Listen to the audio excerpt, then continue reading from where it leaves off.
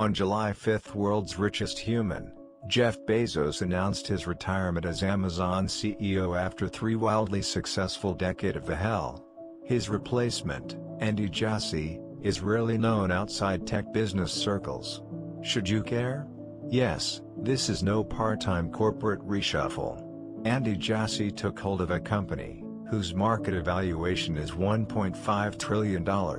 Later this year, he'll instantly become one of the biggest private employers on Earth.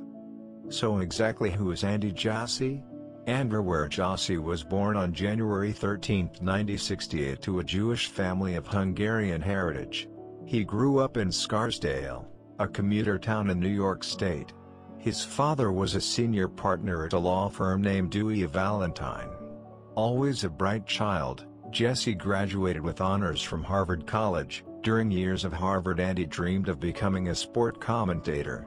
Instead, after Harvard, Jassy went to work for the Danbury Mint, a decidedly old-school firm which specializes in miniature cars. After 5 years of that, he went back to Harvard to study for his MBA. After his final examination in 1997, the year he also married his wife, Alana Kaplan, Jassy took up his next role at a tiny tech startup called Amazon.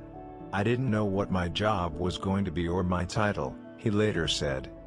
After a few years at Amazon, Jassy found himself in the enviable position of shadowing visionary founder Bezos at company meetings, mostly as his right-hand man. While Amazon had emerged strong from the dot-com bust, finally reporting an annual profit on revenue use of over $4 billion, there was tension at the company meeting. The firm's increasingly desperate teams were unhappy that too much of their time and energy was wasted setting up server capacity, in order to get their pet projects off the ground. A better system of internal scalable server management was needed, and our guide, Jassy, was among the first to recognize that whatever solution they cooked for Amazon itself might also be a lucrative product to sell to any other company. How right he was. Flash forward to today, and Amazon Web Services, also known as AWS, brings about $50 billion a year, which is 60% of Amazon's total profit. Amazon Web Services, which Andy Jassy led from the start, builds and rents out the highways upon which an astonishing quantity of web traffic runs.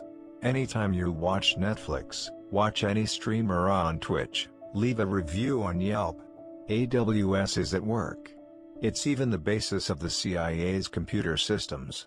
Since the global pandemic kicked off a year ago, AWS has grown still more powerful, providing the essential framework that video chat giant Zoom relied on.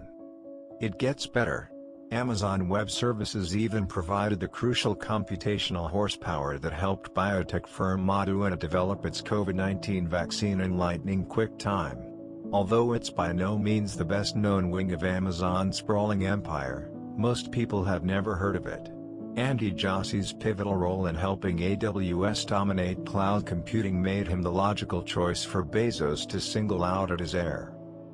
So what can we look forward to from Andy Jassy's leadership? As you may expect from one of its most valuable employees, Jassy eats, sleeps and breathes Amazon's famously frothy corporate Despite his own culture, considerable and his fortune, speech is said estimated to be at just peppered shy of with $500 million, aphorisms drawn and the vast directly from resources company imminently mission to be at his statements. disposal, For Andy should instance, follow Jeff he favors Bezos' teams lead and where focus on customer collaborators experience demonstrate over stock backbone, market value. which is You to can't say they feel stand up 30% to him. smarter when the stock His is up number one 30%, because then you'll criteria have for to good feel leadership and 30% morally dopier when the codified in stock is Amazon down law is be right a 30%, lot. and usually neither is Jesse's true. also fond of saying there's no compression algorithm for experience, which is a roundabout way of saying you need to grind for a long time before you get to the top.